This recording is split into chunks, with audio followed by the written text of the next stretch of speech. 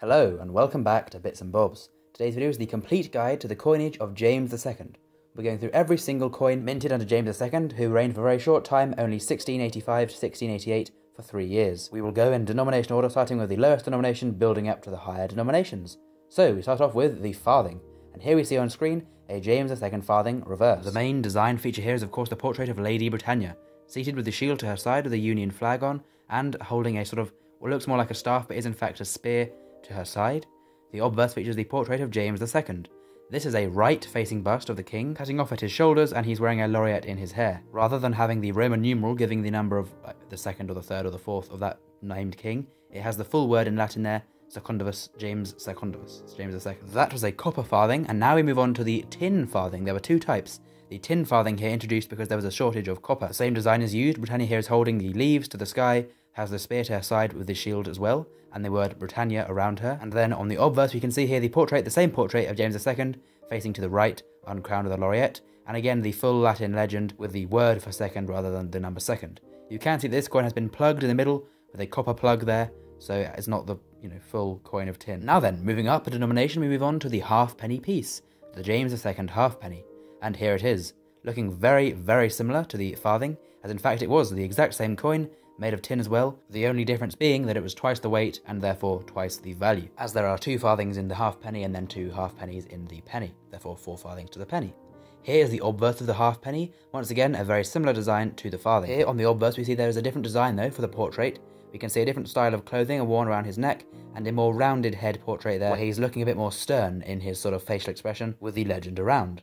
Now these halfpennies weighed 11.3 grams and 29 millimeters, but they were demonetized in 1971. Legal tender for close to 300 years. Very impressive.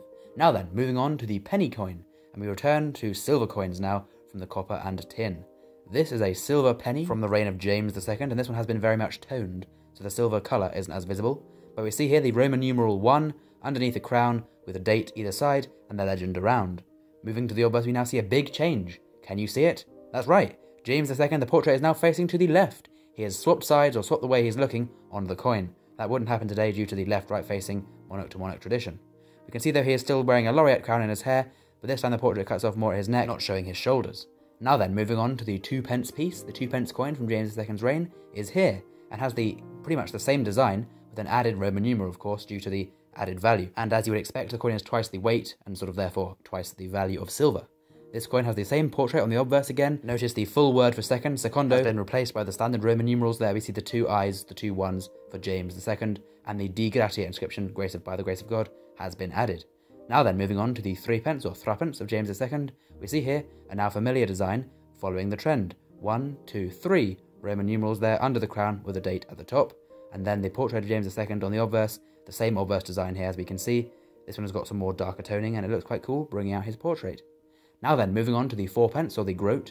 I'm sure you can guess the design.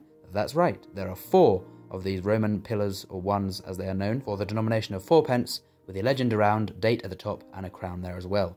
And that same portrait on the obverse of James II there. And you can see the milling around the coin as well, as this is a milled coin by this era.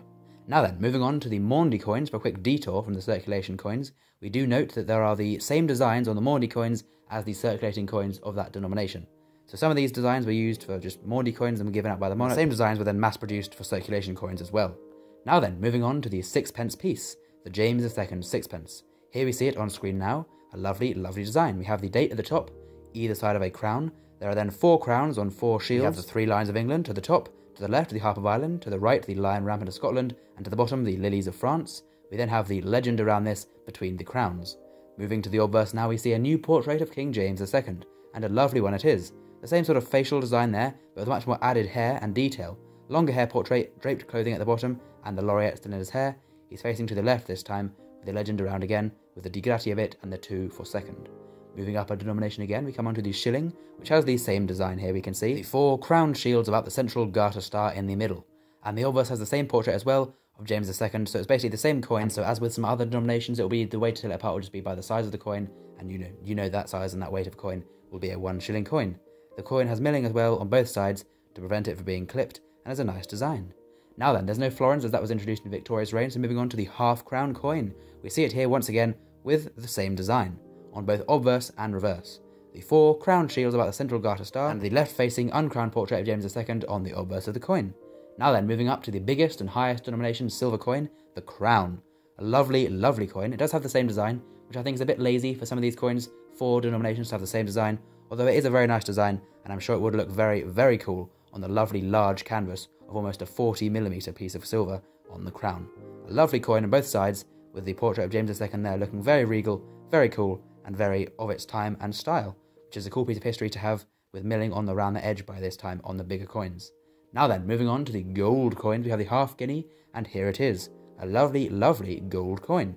We have a similar design though, with 4 crowned shields, with the same things in each shields. There is the addition of 4 sceptres as well in the middle. We have 2 of them with the royal orb. We then have the Harp of Ireland and Thistle of Scotland on the other ones, and the Garter star has been removed. And there's a slightly different portrait on the obverse with the same legend around, but just some sort of, I think it's just a bit less hair on the portrait on the obverse there. Moving on to the guinea coin, we see here the same design. But what a lovely design it is, especially on the colour of this lovely old guinea gold coin. There's no Garter star with the sceptres there, the only difference from the other designs on the silver ones, with those lovely shields there as well, and the legend around. I think once again there's a slight difference to the obverse portrait here. This one looks very, very nice indeed. This is a very nice quality picture. Bringing out the cool portrait here, this one has none of the shoulders there, just cutting off at the neck. Now then, moving on to a very big and prestigious denomination, the double guinea. Here it is, again the same design. Now double guineas from James II's reign are very, very rare. Even pictures of them are hard to find online, as this one was here. But it does have the same design on both obverse and reverse as the guinea coin, just being twice the size and weight, and therefore twice the value when it was used in circulation back in Jacobean England in the 1680s. The quintuple guinea then is the biggest coin under James II, and is a huge piece of gold.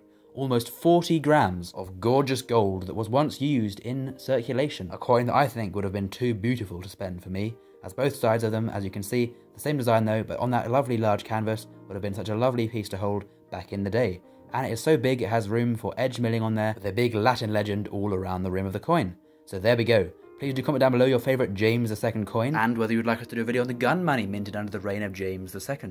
So there we go. Thank you very much for watching the video. Please do subscribe as well if you have enjoyed, and we'll see you soon for more coins and bits and bobs in the future. Bye.